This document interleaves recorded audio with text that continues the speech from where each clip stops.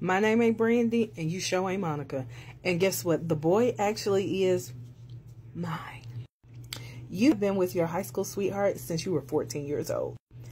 I mean, you all were each other's first everything. And now he's worked his butt off, and he is a successful attorney, and you have given him a beautiful baby girl. So everything should be perfect, right? Wrong. He refuses to make you his wife. Not only does he refuse to make you his wife, but things aren't going the way you think they should. So when this fine man slides in at your table at lunch and is telling you everything that he's going to give to you, of course you go for it. He says not only will he take care of you, he'll take care of your baby girl too. So what do? You hightail it up out of it. The only problem is, your new man, it was just smoke and mirrors. And what do? You try to spin the block as fast as you can because you got to get your man back.